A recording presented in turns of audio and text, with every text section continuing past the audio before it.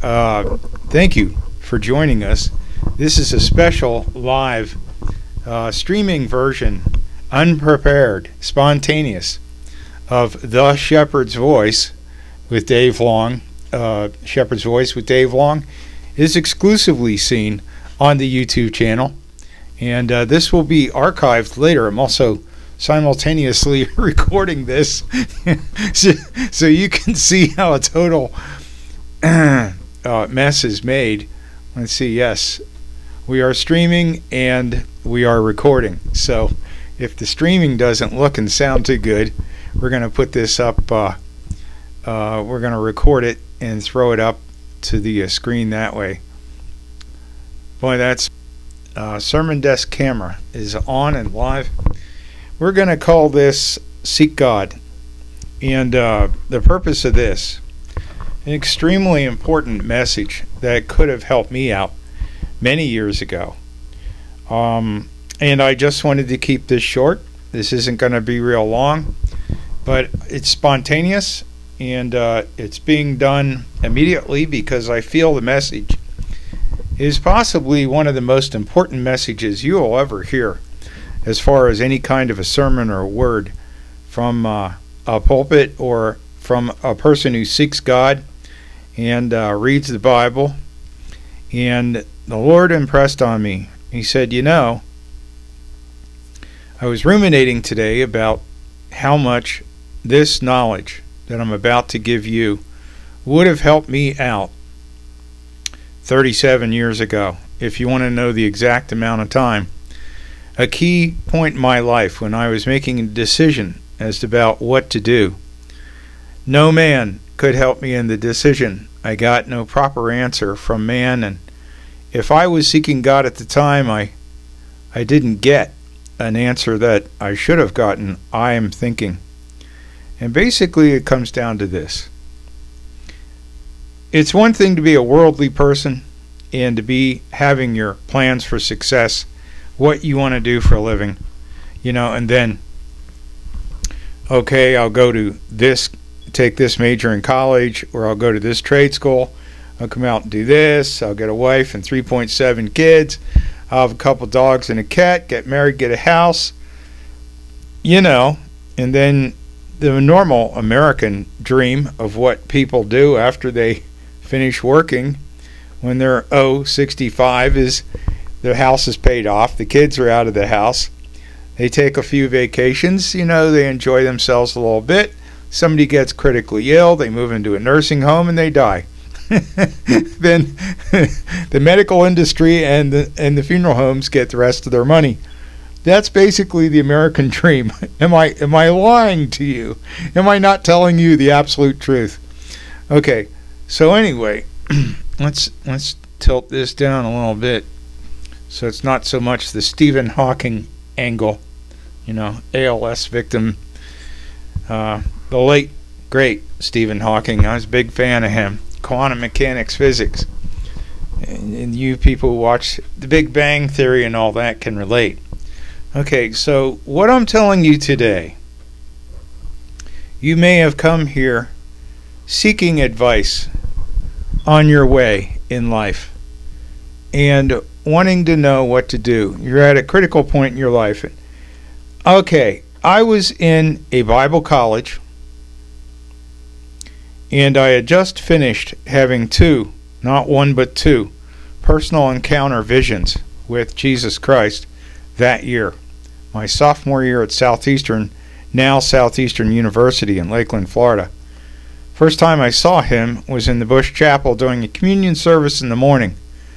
And then 6 months later, April, as a matter of fact, of 1982, he spoke to me.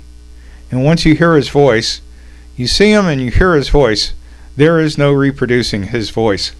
If you hear the voice of Jesus Christ, you will forevermore know him when he speaks. He truly has a unique voice. I won't go into that detail now because I'm not here to talk about the visions, but I'm talking about seeking him for wisdom, for direction at critical key moments in your life. And let me give you the background of where I was working from. Okay, I had spent 2 years at a Lutheran college in political science major. Then I was about to spend 2 years at a Methodist college in a religion major, and I was just finishing up 2 years of college in a ministry major at what is now Southeastern University. And I was unhappy with what they were teaching. I was born and raised a Lutheran. Born a Lutheran, you know. When you get your birth certificate, they also give you a certificate of membership to the Lutheran church your parents go to. Anyway, my father was a Lutheran pastor. You may know that from me telling you that in the past. We did everything as Lutheran as you can be. I was in the choir. I was an acolyte. I went to the Boy Scout troop that was at that Lutheran church. I was in the Luther League. We had a summer home in a Lutheran association, and Muhlenberg College, which was my first college, was a Lutheran college. So Martin Luther would have been past proud. Now there is a Lutheran indeed. Okay, so then I went into the Assembly of God and acknowledged many of their doctrines and their teachings are spot on. They are right out of the New Testament. There is no argumentation with them. In the summer of 1982, I think it was, I went before the Northeastern Synod Presbytery Board of the Lutheran Church in America for getting an approval to be named a candidate for their, going into their seminary and then being approved to go into their churches. And they had already picked out a church for me to assume after getting out of seminary, because I was pretty advanced in my education at Southeastern University, so they still wanted me to go through the Lutheran seminary, which was 4 years. But they wanted to see if my views as a Pentecostal, born-again, Spirit-filled Lutheran were different from their views, from them having no alliances with the Assembly of God or the Pentecostal churches. And I had also been a member of Baptist churches, Lutheran, Assembly of God, Methodist, and Baptist churches I had attended for serious periods of time. And went, of course, to a Lutheran, an Assembly of God, and a Methodist college. Never went to a Baptist college, but Kenneth E. Hagin, who wrote many, many books, Dr. Kenneth E. Hagin, who died in 2003, and also started Rhema University in Tulsa, Oklahoma. He was he was raised a Baptist and was a Baptist preacher till he got Spirit-filled and they kicked him out. Okay, so I came from a mutt, mongrel affiliation of denominations and beliefs, and basically I believe the Bible. I believe what's in the New Testament and in the Bible. If it's not in there, I don't believe it. I don't get along with New Age mixers who like to mix in some of the Hindu and Buddhist philosophies. I do not get along with people who go against the Bible, who prefer traditions of America or modern traditions that are popular in large mega churches. And I am not specifically knocking prosperity, okay? I know God wants us to prosper. I wish among all things that you may prosper and be in good health, even as your soul does prosper. And if you want to start reading the Bible, you see, God told me, just go on, I'll fill your mouth. I said, I don't have anything. Usually I have 10 to 15 pages typed up, single space, ready to go before I do one of these. And he said, just have faith. Just turn it on and start speaking, and the son of a gun, I hope this doesn't run too long. I wanted to keep this short. Whatever the Spirit wants to do. Okay, but these ideas are rolling into my head, and these thoughts and things you should know. And specifically this sermon, this little meditation that I'm giving to you, I'm not backing it up with a lot of scripture because I haven't done the scripture research, but I know it's right out of scripture. I mean, Old Testament, New Testament. If you've been a Christian for any amount of decades at all, the things I'm saying now will resonate with you. Okay. I reached this critical point in my life when I realized that some of the things that the Assembly of God was teaching were not, in my opinion, to be found in the New Testament. And they were kind of manipulative, controlling beliefs. And they said, well, you either believe these beliefs or get out of our denomination. And they were small things in some people's sight, but I believed God was an absolute God. And there's no black, there's black and white. There was no gray in God's doctrines. I mean, you either believe the Word of God or you don't. And I can't understand it to this day how we could have 3,000 denominations out there. We have one Bible. There's many different versions of the Bible, but they all basically say the same things, except in very minute things. Occasionally, there'll be something in the New International Version or the King James or the New Living Translation or the New English Bible that I'm not totally on board with. But if you look around on some of those controversial verses, most of the other translations will say the same thing in an area. They'll all jump on basically the same thing. The Berean Study Bible's a very good Bible too that I like. So I read a lot online. A lot of my theological preparatory library was destroyed by my oldest brother when he it should be I should prepare you in this, that he was not, in my opinion, operating on the Christian side of things. And he has to this day extreme great hatred of me and vengeance. And personally, my own personal assessment of the situation is that he's a Satan worshiper. He's gone over to the dark side. He's not a Christian, and he's totally possessed by demons. So for those of you who believe in demon possession and people who have given themselves over to the dark side, the thief comes not but to steal, kill, and destroy. Well, this guy is the king of stealing, killing, and destroying. And whenever he's been able to get a hold of some of my stuff, he has done exactly that. And that's my way of telling you I've probably lost thousands of dollars of my theological background books that I had in my mobile home in Jacksonville and Lakeland, Florida. Those books are never seen again. And, you know, at the time, I was told by the family, oh, all your stuff is safe. And my mother told me this over the phone. I was in Pennsylvania taking care of affairs up here after Dad died for the family. And she said, all your stuff, we sold the trailer, but all the stuff that was in there, we have in a storage locker. She said, I think your oldest brother has that in a storage rental place. I said, well, you know, too bad about the house, but I didn't pay for it anyhow. That was a gift from my father and mother when I was down in Bible college, and after I got out of there to locate in Lakeland, Florida.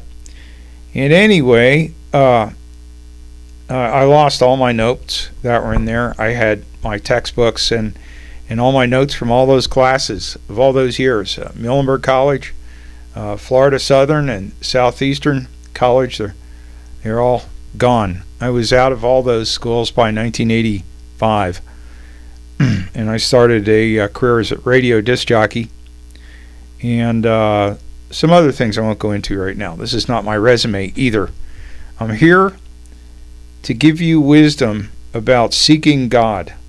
First of all, for you people who aren't Pentecostals, weren't brought up in an Assembly of God or Church of God type of denomination in which you're told you can have an intimate relationship with the living God and with Jesus Christ, which I never knew till,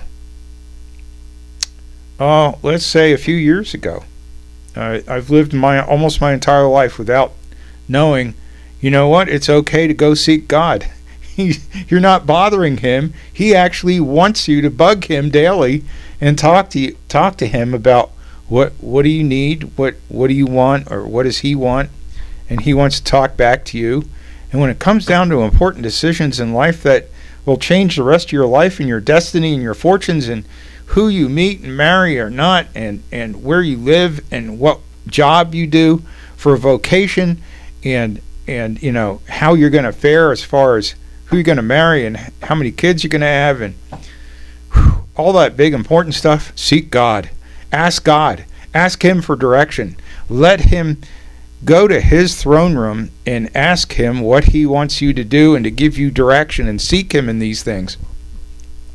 And you know what? As a Lutheran minister's kid growing up, I was never, ever told that if you have a question about something, you don't know what to do, go seek God. Pray to God and see what he tells you to do.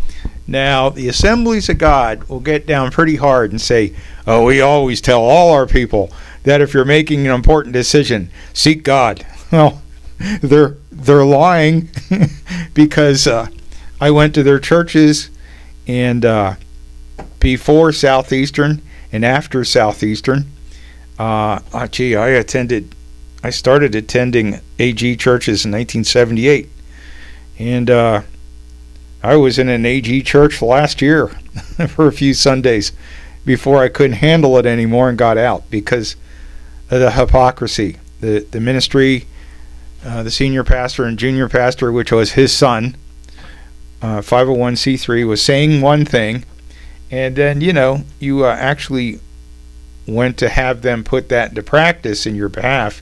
Doesn't matter whether it's, you know, personal counseling or a prayer or bringing up situations. They just blow you off. They don't have any time for you. I mean, his pizza was getting cold. It was 12 o'clock noon, time to lock up the church. See you next week. Good luck catching me, you know. So, and they had their little rock show. I'll tell you, there's a church near me. It's supposed to be Assembly of God. I don't know if it is. It's independent, 501c3, but they use their materials. It used to be AG. I think they went independent, and the reason why they canned the denomination is because now they have a half-hour little rock show where a technically perfect little band sings and plays very well. It's like going to a nightclub and seeing a cover band do some of your favorite rock songs. And, you know, it's hard to follow, because who goes to a bar and tries to sing along with a cover band that's doing rock and roll? Have you ever tried to sing Steve Perry? It's impossible. Have you ever tried to sing, like, you know, the lead singers for Leonard Skinner or anybody, you know, even the Beatles? If you don't have their voice, that's why they write 4-part harmony in church hymns, so that you can pick one of those vocal parts and stumble along and at least try to participate in worshiping God. Anyway, so the people basically go there and see a performance for half an hour by a Christian band, and you can't sing along. They put the words up on the screen, but you don't have that kind of a voice range to be able to screech out like Steve Perry of Journey, for everybody who remembers him. Or, you know, I don't know, Katy Perry, contemporaries and millennials, you know, female voice ranges. Sorry, guys aren't going to be jumping in there on the praise and worship session with female range voiced singing. And that's one of the many problems in the modern church. Okay, so, and then after the half hour of the little show, the little rock show of modern Christian rock music, they trot out the offering, and they have a 2-minute prayer, and you know, bless everybody here today. Amen, God. So much for intensely seeking the Lord. And then the pastor comes up with the sermon, which is usually like a 4 or 6-part segment. You know, they drag it over a series of 6 or 8 weeks on one dusty historic topic in the Old Testament and they go to the ancient archaeology books, and they dig around in the original atmosphere of what was going on back then in the culture, and you feel like you're being lectured in a university by a professor who's teaching ancient religion. And you've had your rock show, and then you have your sermon on ancient religions, and then they get rid of you and they throw you out of the church for another week after you're supposed to give 10% of your income to them. Fat chance. Anyway, so enough about my problems with the Assembly of God. But it's doctrinal. My differences are, okay, one thing, small thing, minor thing. They say the first initial evidence of praying or of being baptized in the Holy Spirit, that is, you don't have the full filling of the Holy Spirit in you unless you speak in tongues. Well, you know what? If somebody raises the dead, or somebody prophesies with God inside of them, speaking things that are unknown, or any other gifts, one of the 9 gifts of the Holy Spirit that are delineated in Corinthians, and you're going to tell me that person's not Spirit-filled just because he doesn't speak in tongues? That's horseradish. You know it, and I know it. If somebody's operating under the power of God in one of the power gifts, or the miracle gifts, or the word of knowledge gifts, I don't care if they're speaking in tongues or not. I'm listening. If a person is praying over people who are deaf and they get their hearing back, or they're blind and they can see again, I'm going to be in that guy's church. If he's local, I'm going to go there, and I'm going to listen to what he has to say. So that's a minor thing. Now, I do speak in tongues, okay? So I acknowledge having the baptism in the Holy Spirit, the filling of the Holy Spirit, whatever you want to call it. And I speak in tongues. So according to the Assembly of God, I am officially baptized and filled with the Holy Spirit. But the Great Commission of Jesus Christ was go into all the world and preach the gospel to all the nations. And as you go, he said, heal the sick, raise the dead, cleanse the lepers, and cast out the demons. Okay? Now, if you're healing the sick, raising the dead, cleansing the lepers, or casting out demons, I'm going to give it to you that you're Spirit-filled. Jesus Christ lives inside of you, because no mortal man can heal sickness, can raise dead people, can cast out a demon, or can cleanse a leper. Jesus does that. He's the one who can do that. And we've gotten very dangerous in recent decades in America. We've had an easy grace gospel preached. And I'm not in the same... There are some radical guys who have radical books, very harsh speaking books on this subject of easy grace. There's one ditch and there's the other ditch. There's the left and the right sides of the road.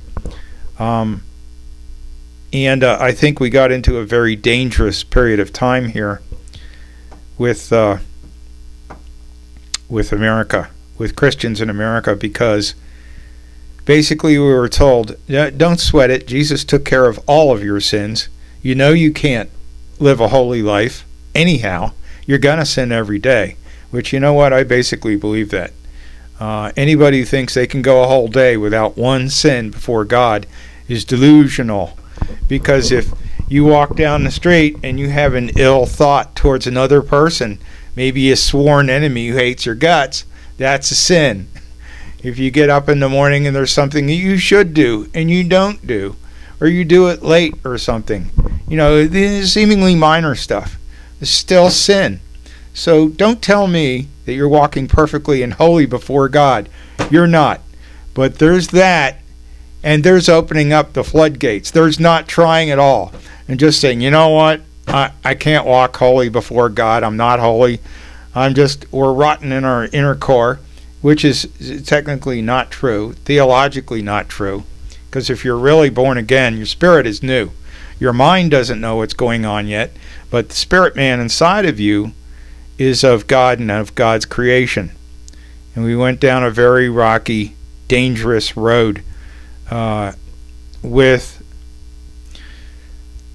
I love Joseph Prince. I've listened to him. I was caught up in his teaching in the 90s. I believe it was the 90s or the early 2000s, and got some of his books. And I just have to say, he's tried to come back and retrench from his original positions, because I believe he realized what he did and what he was saying. But he was trying to tell people, relax. You know, you're too uptight and worried about your sins. Jesus took care of them all. He loves you. All you have to do is get born again. Sprinkle a little pixie dust, you know, a little pixie dust over you. You walk the sawdust trail up the front of your Assembly of God church. You say the little 5-minute prayer that the pastor speaks first, and you parrot him. You know, oh God, I'm a sinner. I have many. I'm sorry for my sins. Please save me. You know, if you've never been to a church that has an altar call, first of all, the king of doing this, the king of altar calls, is the Baptist church. Nobody does altar calls like the Baptist church. And you can get saved every Sunday at Baptist church, you know, because they'll put it out there, boy. That'll be the last 10-15 minutes of the service. Everybody out, you know. If you knew Billy Graham was a Baptist, wasn't he? That was his denomination. And Billy Graham, half his sermon was the altar call, you know. And everybody had this impression, well, this is it. It's the magic moment. You go down there and you repeat this, you parrot this 5-minute prayer, and you're saved. You know what? Ain't in the Bible, folks. Nowhere in the New Testament did Jesus give an altar call at the end of his teachings in the Sermon on the Mount, say, okay, now everybody here who knows they're a sinner, I want you to come down front right now and repeat a prayer that I'm going to pray over you, and you're going to pray it in my name, and after I die and rise from the dead, you're in good shape. You know, and as if the thing you come away from the altar with is, and after that, it's all good. Doesn't matter what I do, I'm saved. I acknowledged and mentally assented that Jesus Christ is God come to earth and died for my sins and rose from the dead and is now in heaven. And, you know, I can do whatever I want to till I'm dead because he paid for it. And there are churches out there that are saying exactly that. And you pastors listening, you know who you are. You know, like I'm not throwing any stones here because I have my own glass walls on my house. And that's the case for all the pastors. But our topic here was seeking God and getting it through to you that, you know what, if you're at a major decision point in your life as touching your eternal destiny with God or the devil, you know, concerning heaven and hell, Jesus and Satan, seek God. If it concerns who you're going to marry, probably the second most important decision in your life, next to your eternal destiny, is who do you hook up with and live with for the rest of your life as your partner and support and companion. Seek God. Don't enter into a relationship with a woman, guys, or with a man, girls, unless you've sought God about it and said, what do you think, Holy Spirit? Is this one okay? You know, and really gone in there and sought the Lord about it. And then after that, I guess, you know, after the eternal equation and then marriage destiny, then it would be your vocation. God, what am I supposed to do on this planet for the next 40 years? What am I doing here? What do you want me to do on this planet? That's a very important question. One that I never put before God, ever. Because as a Lutheran, I was told, well, you know, just do something, anything. There's my father, a doctorate of Lutheran theology, went to Mount Airy Seminary in Philadelphia, Pennsylvania, and had his master's, and then he got his doctorate many years later in theology. And his advice to me as his son, of a pastor of 2,500 people who are Lutherans was, I said to Dad, what should I do for a living? He said, anything. Just something. Just get a job. Earn money. Is that how God would talk to his beloved people? Is that how God would advise his beloved sons and daughters on planet Earth? No. No, that's not God at all. He's got something for you. He's got a path. He's got a destiny. He's got a life he wants you to walk out and live, because it's going to bless you. And it's where your passions are and your abilities. And it's what he's designed you for. And key things are going to happen if you go down that path. And if you don't go down that path, you're going to miss out. And a lot of people on this planet that you were supposed to be there for, they're going to miss out too. I know a specific person. I won't tell you who he is. And I won't tell you how I know him. But let me just say that many years ago, again, he was at one of these transitional points in life, and he was thinking, should I stay where I am or should I move down to Florida? And he was looking around down in Florida, but obviously not prayerfully and asking God about it, and decided to come back to this state and live here instead of going to Florida and living there. And there was a major, large church down there that was the center of Christian Jesus movement in the 1980s in Lakeland, Florida, that had 10,000 members. And they had the world's top Christian speakers and ministers and music groups coming through and speaking and singing and praising and worshiping in this church. Very important church. It lacked key wisdom and leadership, this church. And this person went on to start churches in Pennsylvania, but they're small and they're in the middle of nowhere and they have few members, and mostly his money founded these churches. I believe, had this man sought God and heard for wisdom from God, I've felt this in my spirit many times over the past few years, he would have gone to this Lakeland, Florida church. It's gone now. They went bankrupt. They split. The church had division. They split up. They couldn't make the monthly bills. They were sold in bankruptcy twice. The church denomination that bought them couldn't make a go of it either. And the land was sold, probably a $30 million building, went for $2 million. They bulldozed the place and took it down. You can't even see where it was. And it was built brand new, 1985, at a cost of only like $10 million. But it was patterned after Radio City Music Hall in New York City. It had the hydraulic stage that would come up. It was, I think, 100 feet wide, which is the same width, I think, as Radio City Music Hall's hydraulic stage. They had just tremendous sound reinforcement in there. It was all engineered by JBL.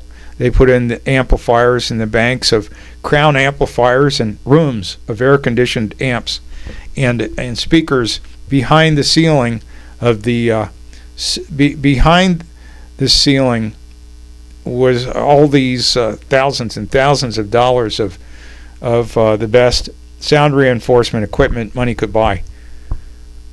And while I was there, I saw acts like Sandy Patty, Amy Grant, Carmen, and the guy with the trumpet.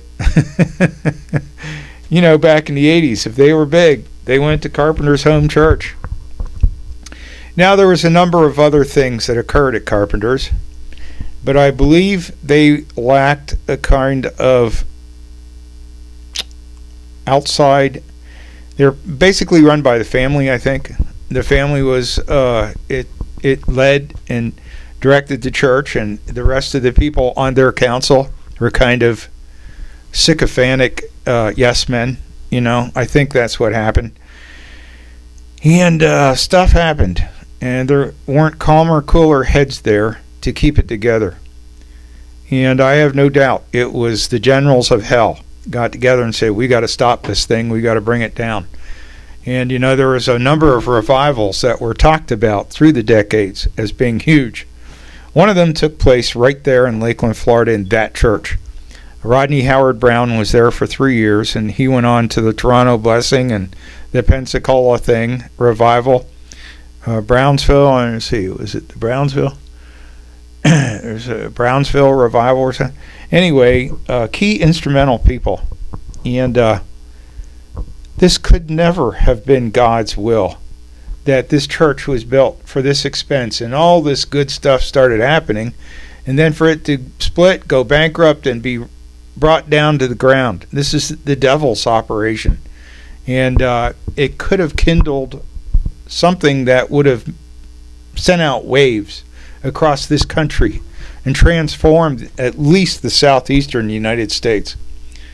So, a matter of, boy, the decisions you make in your life can be extremely important. You might think you're nothing in the body of Christ, and, what do I have to offer? What do I have to offer? Oh, that's the way I felt back in the mid-'80s. I was like, I'm at best a fifth wheel. The church doesn't need me. They don't need me in the ministry. Sure, I saw Jesus at, my chapel in Lakeland, Florida. Sure, he gave me a specific direction. But I said, why? He's got this well and under control. Look at this church. This will be here. This Carpenter's Home Church will be here for hundreds of years. It'll stand here forever. This is a foundational. It'll be like the big cathedrals in Europe, And it's just so important when we get little tiny directions from God that we seek Him and we go after what He wants us to do. You have no idea how important you are in the body of Christ until decades later, when you see the dominoes that fall because you weren't there, you didn't supply your part of the body of Christ, you didn't do what you were called to do. So, the message is, on major decisions, whether it's about your eternal life and salvation, whether it's about who you marry, or whether it's about what you do for a living, the big three, what you do for a living to earn money. What are you going to be? A teacher, pastor, doctor, a lawyer, actor, entertainer, singer, songwriter? Who are you going to marry? Is the girl that you're with right now, is she it? Or does God have someone else, and the girl you're with right now is from Satan, and her idea is to knock you over and to make sure you never get into God's will? Or so you've got your marriage thing, and then of course, if you're at the point where you're seeking God about what you should do about salvation, you're probably already in saved, born again, spirit-filled person, because worldly people don't do that. They don't care. Something has to get a hold of them. They have to be pushed into a church or prayed over in order to get involved in this whole United States Christian religion thing. And then once you do, once you've got your eternal life thing settled, and you decided you believe in the Bible and Jesus, and you've asked God about who to marry, and He showed you the girl, and He showed you the guy, and LGBT people, don't get upset with me, okay? I'm not doing any judgment here. I'm just following standard teaching in the Bible. God loves everybody. Yes, He does. He loves people that are walking outside the lines of the New Testament and the Old Testament and all that. And, He also loves people who are drunkards and put down a little too much alcohol, people who eat a little too much.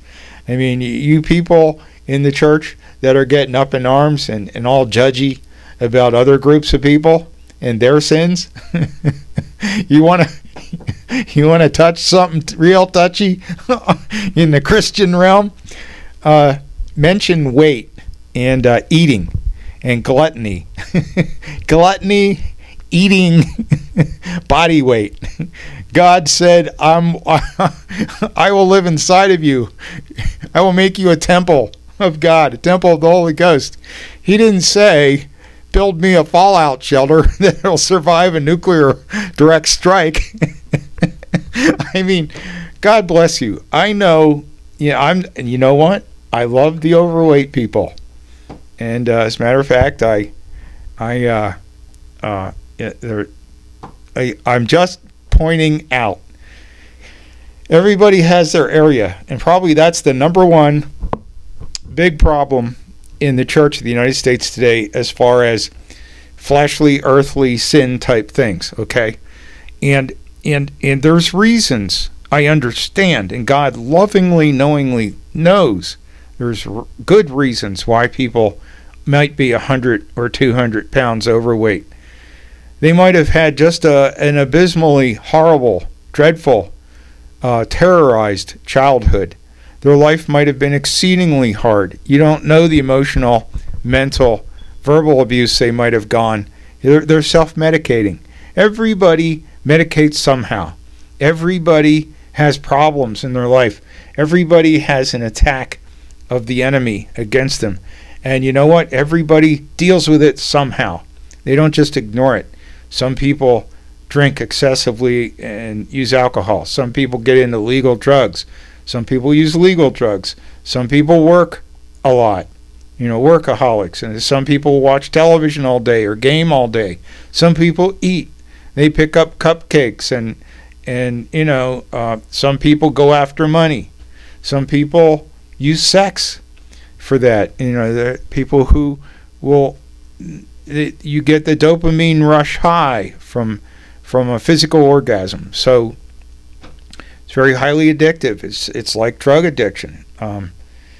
So everybody's got their area. Everybody lives in a glass house. Nobody can throw stones. So that's just a long way of saying, okay, once you make up your mind about who Jesus Christ is, and then you've gone to God about who should you marry, and you said, okay, what should I do for a living? What do you want me to do on this planet? Or, even if you're my age, still at my age, okay, I'm cool with Jesus. As far as marrying somebody, you know what? Right now, I'm single. I don't consider myself, the Bible officially considers me single, and let's just leave it at that. And I'm not dating anybody per se, and it's not my chosen state. And this is because I missed one of those major life decision moments when you should seek God and ask Him what you're supposed to do. And I have been married and divorced, and that was in the 80s. And that girl was a disaster. She was definitely sent from hell.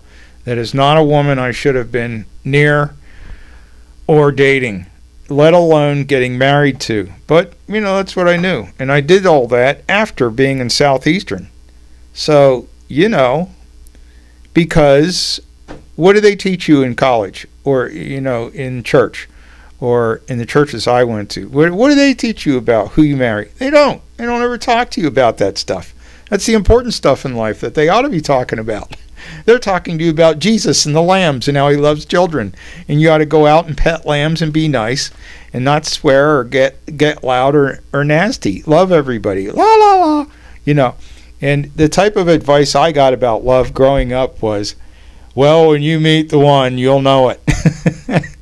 How do you know you're in love? Well, you just do. When you're in love, you'll know it's the right one. That's baloney. That's a bunch of crap. And, same thing about, they don't, thank God they don't handle Jesus that way and getting saved that way. If you're in a Baptist or a Pentecostal church, or you're born into a family that's Baptist or Pentecostal, you are going to walk the aisle. You are going down that aisle and you are going to accept Jesus Christ or else. Because I know those people. I've been around those people. Those mamas don't take no for an answer as far as Jesus goes. But, if you're an Episcopalian or a Lutheran or a Baptist, or, well, no, not Baptist, the mainline denominations. Presbyterian, see, Episcopals, Presbyterians, UCCs, Reforms, Moravians, Lutherans, on down the line. Churches, well, I'm going to let him make up his own mind because he's an intelligent being, and I'll let him choose the religion he wants to be in, the denomination he wants to be in, right? So that's the way we handle it in modern day America. You got down south the Baptists, hardcore, standing on their kids' heads about, you no good, dirty, rotten sinner, you need to get saved, stop doing your drugs and drinking alcohol and dating these bad women. And up in the northeastern United States, well, we're into our sports, basketball and football and baseball. And church is this thing we do sometimes, a couple times a month on Sunday morning. We get it over with. We put in our ritual with Jesus or with God, and we get our little gold stars for being in a service, and then we move on and get back to real life. And of course, out there in California, they're all smoking pot anyhow and running from burning wildfires and mudslides and earthquakes, so they don't have time to go to church at all. No, I'm sorry. I kid the California people. There's some major mega churches in Los Angeles. I think Los Angeles has more mega churches than any other city in the country, believe it or not. And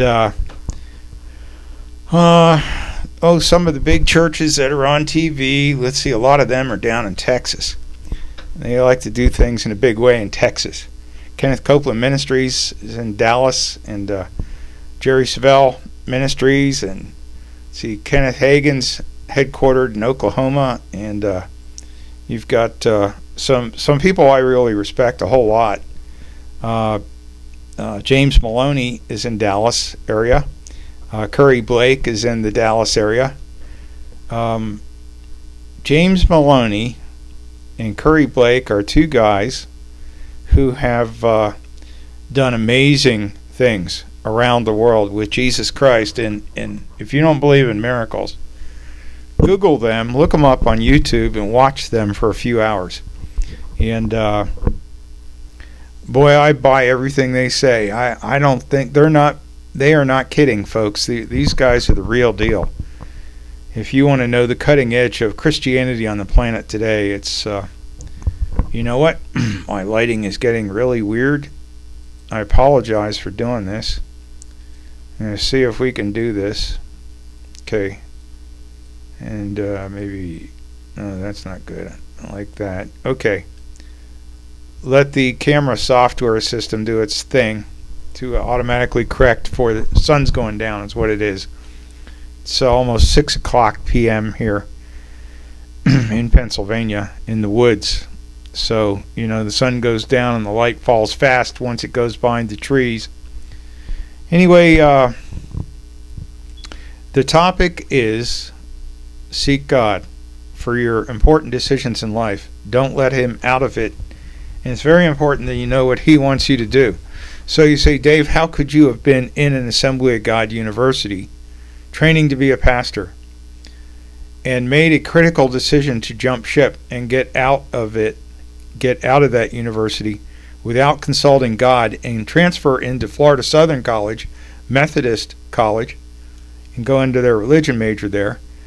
Well, I wanted my own personal religious beliefs, Christian beliefs in the New Testament, be left alone. And they won't do that to you at an Assembly of God college. They will get all up in arms and editorialize about some of your favorite national ministers. And they were saying some very mean, nasty things in the classroom there about some of my favorite Christian teachers who I could see in the Bible, from front to back of the Bible, were lining up with the Bible. They weren't saying anything heretical or blasphemous. They were preaching the Bible. Some of the things that the Assembly of God has refused to embrace and indulge themselves in, such that God does not want you to be dirt poor all your life, and that's not blessed. And you can go to God in times of need when you have big trouble in your life and ask him to help you out, and that's okay. And pretty much what I was getting from the AG pulpits back then, in my opinion, about my interpretation of what I was being taught was, God is a holy and mighty sovereign God, and he can do anything he wants, anywhere he wants, anytime he wants. So, sometimes God will send you through this or that, or make you sick, or tribulation, or you might be poor. But whatever state you find yourself in, it's God's will. God's behind it. He wouldn't let anything happen if it wasn't in his will. I hear this stuff out of Joel Osteen's pulpit. I hear Joel saying this.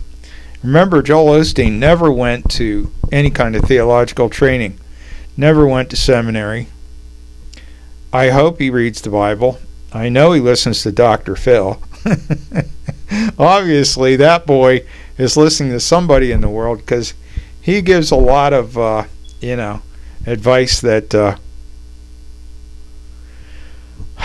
sometimes he says things out of the pulpit I don't see scripture for. Yes, God is on our side.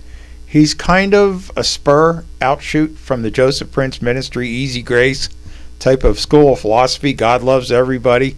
Doesn't matter if you're Buddhist or Hindu. God loves you. You can be a Muslim and still go to heaven. Not going to get off into that tangent. How did we get there?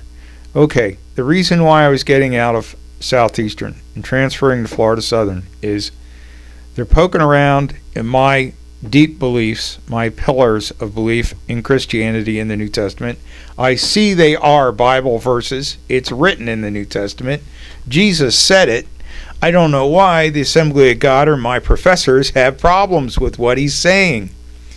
So I decided, there was, okay, they hated, let me just put it out there. My Assembly of God professors at Southeastern University in the 80s hated Kenneth Copeland and Kenneth Hagin. They roasted them and grilled them and served them up for dinner and lunch every day in their classrooms. They would just tell you that I've heard these exact verbatim words. They said they're blasphemous. They're blab it and grab it preachers. They are absolutely not doctrinal. They are heretics. They're devils going to hell. And other nice things like that. And I had their books and I read what they said, and Kenneth Hagin especially, every paragraph, if he says something, he backs it up with a scripture right after it. And that's a man who had 3 different fatal diseases when he was 17. The doctor said he ain't going to make it. And he was miraculously healed. And he wasn't healed miraculously by Satan or the devil. And the devil wouldn't have tried to kill him off if he wasn't important to the Christian realm. So anyways, but I didn't seek God about, should I do this? This is a good move. And even if you disagree with the people you're with, there's compromise. And for the sake of where you have to go, what you got to do, and the path you're on with God, and which was, I could see the wisdom of getting the 4-year degree at that college to get credentials, just so if I wanted to blow off the denomination, start my own independent church, I could at least say, I'm officially in the eyes of man, trained by man. Here's my little piece of paper. I attended the classes, but I disagree with some of what they have to say. That's why I'm now a 501c3 non-denominational independent church, because I believe the Bible. And once again, let me emphasize, the Lutheran Church in America, president of the synod and their board sat with me at a table for an hour or two one day back in, I guess it was 82 or something like that, because I was going to transfer colleges and I wanted their scholarship, and I was on a path then, supposedly thinking going to a Lutheran seminary. And they approved me. The president of the denomination, the president of the synod in the northeastern Pennsylvania in the Lutheran Church in America back in the mid-'80s, early 80s, I think his name was Jan Walker. I think they call them bishops back then or now. Bishop Jan Walker. And he one-on-one met with me. They had their little interview session, and then I went home. And they called me back to for a post conference about what they had decided a couple weeks later, I think. And he said to me, I remember this pretty clearly, he said, you know, when you came over to us, we were going to just blow you out of the water. And we were positive this was not going to work. But every question that we asked you, you had a good answer for. And we just can't disagree with anything that you said. And they said, so we're approving you. And you're going to be a radical one. So we're going to stick you in some church like Morristown, which was outside of Nazareth, PA, where my dad's church had been. And it was a good-sized church. It wasn't a little church. It was a big building in a small town. You know, they held a few hundred people. I don't know how many members they had, but, you know, it was a going church. So they weren't slapping me in the face and saying, we're going to stick you in the middle of nowhere. They were just saying, oh, well, we hope this works. Good luck. You know, so I was approved by a major denomination to enter into ministry. And it's just that I didn't go through their 4-year school down in Philadelphia. I knew exactly what it was going to be. It would have been almost like a parallel to Southeastern in Florida, only without the Spirit-filled stuff. It would have been more Martin Luther history and more Greek and more Hebrew classes. And believe me, in college, if you think you can learn enough Hebrew and Greek from going to classes in seminary to be able to read the Bible in their original languages, let me just put this to you. Did you have foreign languages in high school? What did you have, 3 years, and maybe went on to college, had another year of that foreign language, German or French or Spanish? Okay, how's your German or French or Spanish today? Can you go to Germany or France or Spain and hold a good fluent conversation with a native? Okay, and that was 4 years. I had 3 years of Latin and 4 years of German, and I can't speak Latin and I can't speak German. I can recognize some words here or there, especially the unimportant ones. You know, I think in Latin, Luxus is light. And in German, let me see, Wiener Schnitzel. No, I'm kidding. The verbs, some of the little verbs that are common and some of the nouns that are common, you recognize, but as far as important nouns and verbs that carry on. So what I'm saying is, it's hoop jumping. You know, when a man is put into a denomination, they basically just have him in there for 4 years to see what kind of a person is this guy. Can we live with this guy? Is this guy for real? Or do we have to throw this guy to the road, you know? And because, believe me, the Greek and Hebrew that your pastor studied when they were in seminary is, they ain't going to go out and translate a new translation of the Bible from what they learned. Maybe if they were taking it, maybe if they grew up in Israel and spoke Hebrew or Greek, okay, if they were in Greece and spoke the native language for 10, 20 years, okay, you know, maybe they can. And then you have to know the other language. You know, what are you going to translate it into? You know, like Martin Luther took the Latin, the Catholic Church Latin Bible, and translated it over, I think it was the Latin Vulgate, and translated it into German, the language of the people. I think that was the first time in history that the Bible, the Word of God, was translated into a native tongue the regular people could read and understand. But our message here is seek God. And for important decisions in life, what do I do?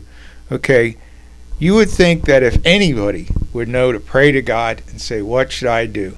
Thinking of making a huge choice here. You know, determines what I'm going to do for a living and under whose auspices and where. And I was just humanly thinking, ain't no way I'm going to get along with the Assembly of God. These guys and they're making warfare on my beliefs and my people and the people that I've brought me here in the first place, that I've read their books in. You know, I bet you I had 100 Kenneth Hagin books. And I don't know how many Kenneth Copeland books and tapes I had. And of course, as you move around, and if your family is at war with your beliefs, my family having been Lutheran, my dad a Lutheran minister, don't be surprised if a lot of your stuff, class notes, books, and your books from famous,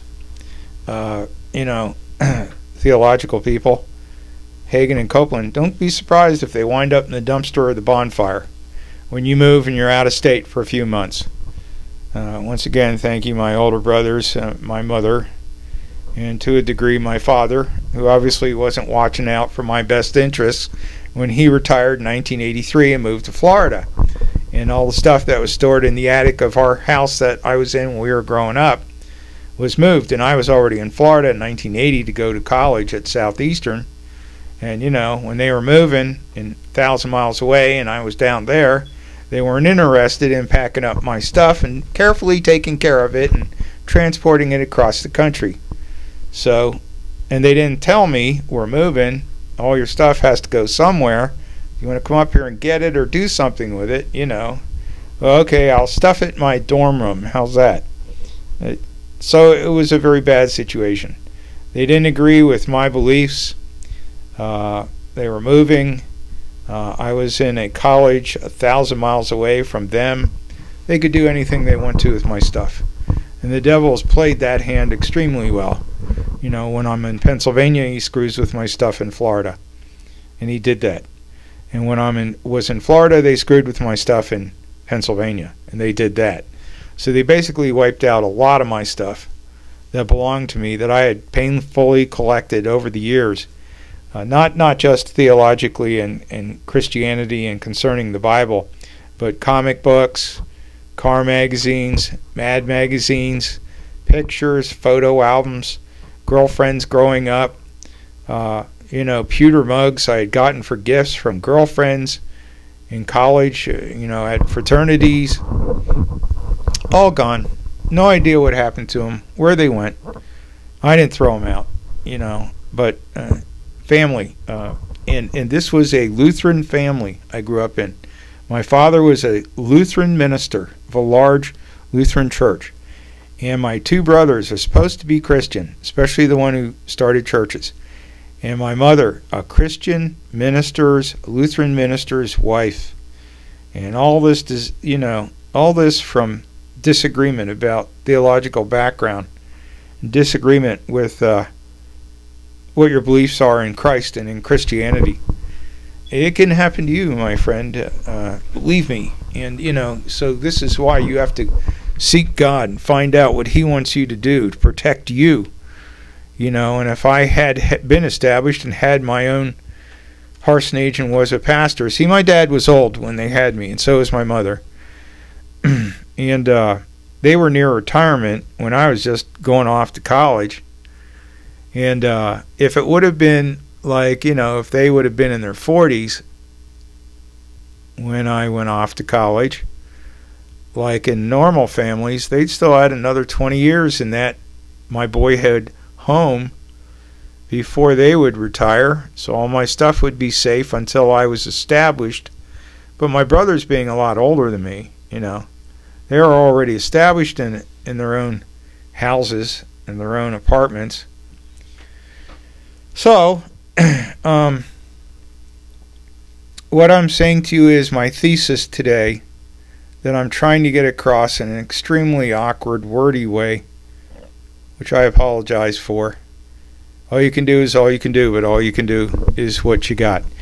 And my thesis is talk to God about your major life decisions. And the reason I'm telling you that is because nobody told me to do that when I was growing up. In the Lutheran church, in my house growing up, I was told, well, reason and think about what you want to do and choose something in your own mind. And never, well, why don't you go on a fast and seek God? Why don't you put it up before the Lord and ask Him for your choice of your path and what His way for you to go? They would have thought you were nuts if you said something like that to them, because they didn't believe, my family didn't believe in asking and hearing God, listening for God or praying to Him about advice or wisdom for what to do, even though the Bible says that, David in Psalms, James, talking about you don't know what to do, you need wisdom, ask God. He'll tell you. I didn't get that. And even after you get into the Assemblies of God, I guess they handle that like, well, everybody knows that. Nobody makes a major life decision without the Lord. But how does the world make their mind up? Well, they use their own rational human thinking. What do I like? What do I feel like doing? What do I want to do? That's how the world makes their choices. And that's how they don't seek God, and that's how they make their, I was raised in a household and given to think that, well, your birth is kind of an accident. You're put there on this earth because man and a woman came together and bang, sperm and an egg met and another human born. And what do you want to do? Well, you'll just know, do something, anything. Doesn't matter what you do, just get a job. Sorry, but that's most of the world, most of the Christian world teaches something exactly like that. They leave God out of the major decisions. Why would you bug him?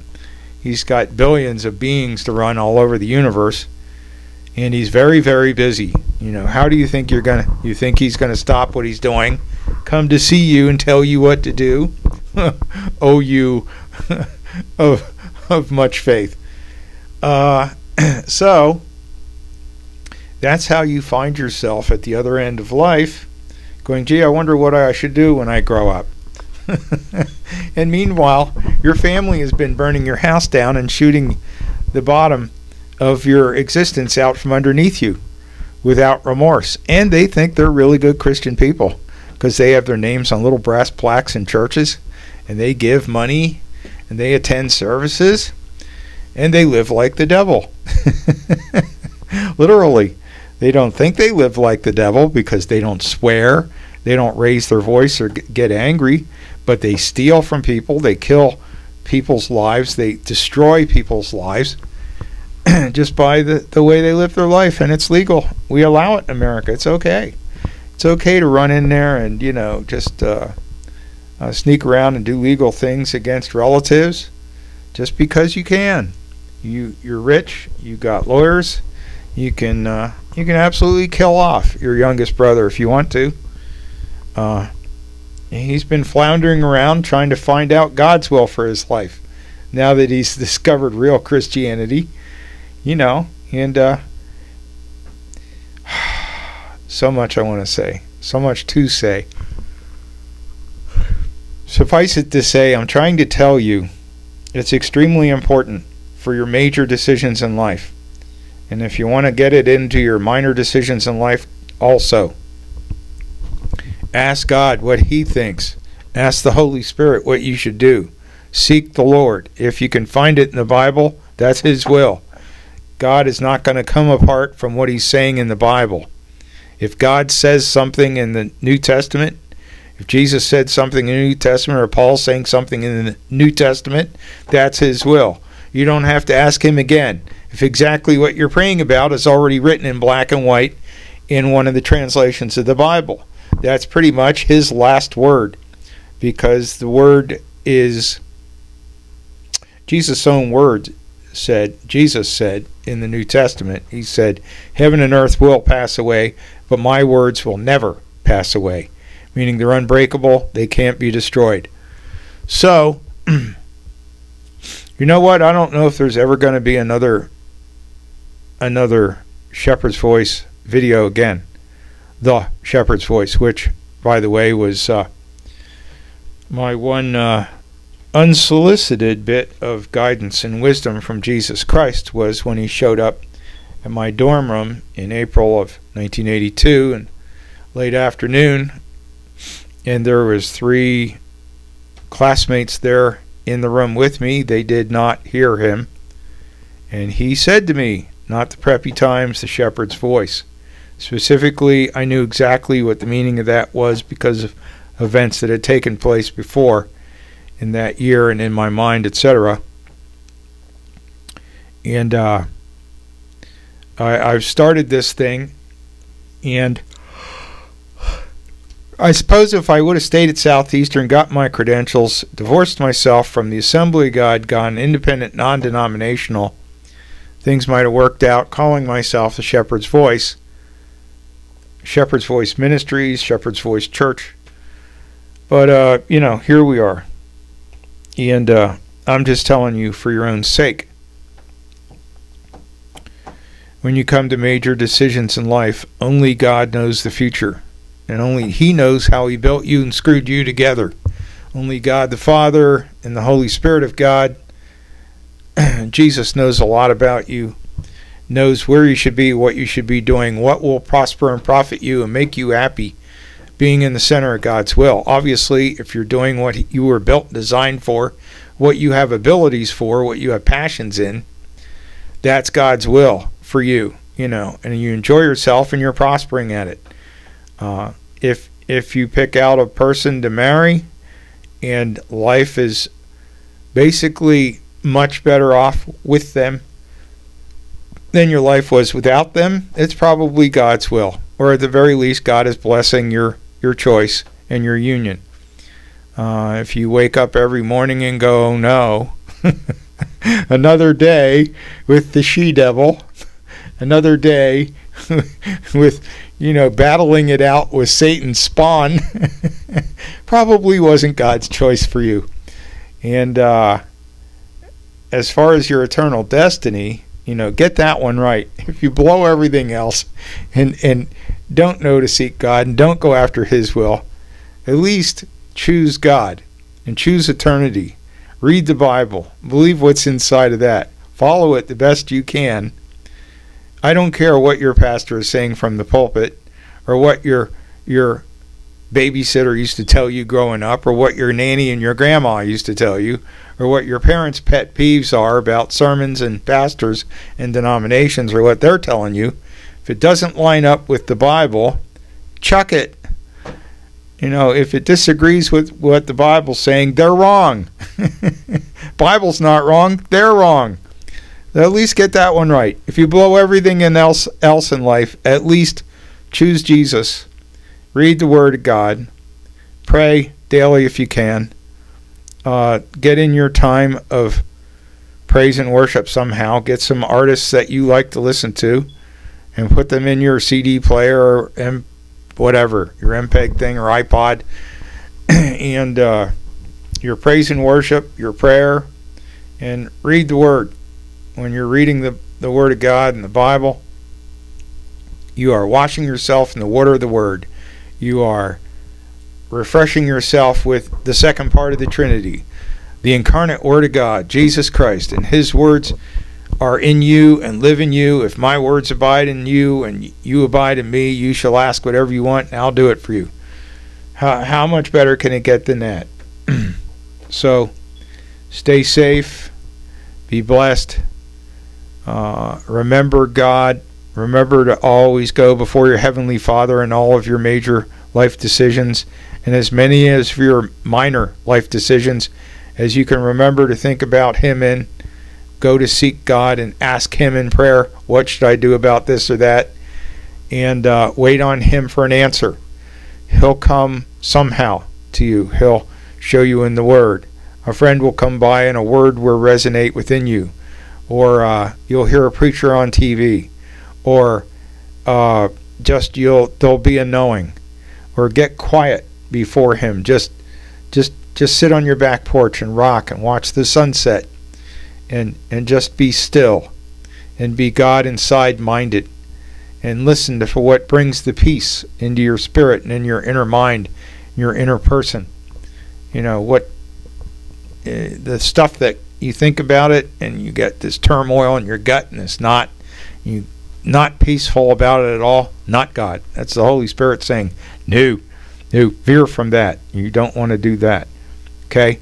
So, anybody who's a really good theological Christian pastor will go over everything I've said here right now. So impromptu, so off the cuff, so casually. Let's say, you know what? There's scriptures behind everything he said. Everything he said, he's absolutely right. You go with the Word of God. God's Word is eternal. Follow the Bible. Follow the leading of the Word of God. You want to know the will of God? Read the Bible. You want to do the Word of God, do the Bible. Do what's in there. Stuff that's not covered by the Bible, pray about it. Get a piece about what the answer is.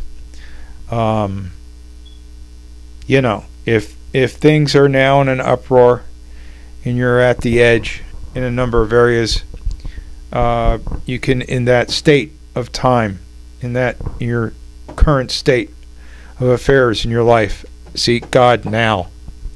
Probably more important than before you made a bad decision, and say, God, what do I do? Okay, now I'm in here. I've got myself into this. I mentally chose this by my own wisdom. What do I do? Obviously, I'm not in a position that you want me to be in. What's happening to me has nothing to do with your kingdom or your will for my life. What do I do about this now?